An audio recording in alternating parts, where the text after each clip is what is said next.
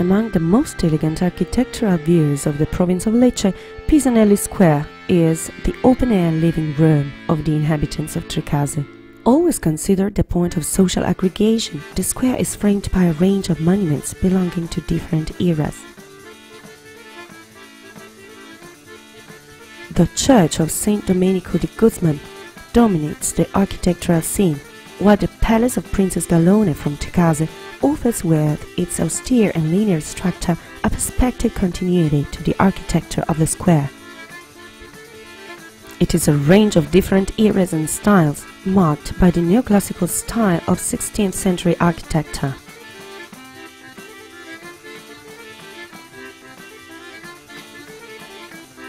At the center of the square stands the bronze statue of Giuseppe Pisanelli from Tricase, made in 1924 by the sculptor Antonio Bortone from Ruffano.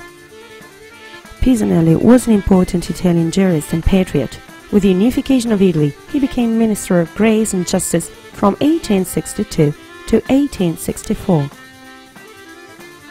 The majestic statue honors the prestige of the famous man and gives a touch of elegance to the entire square.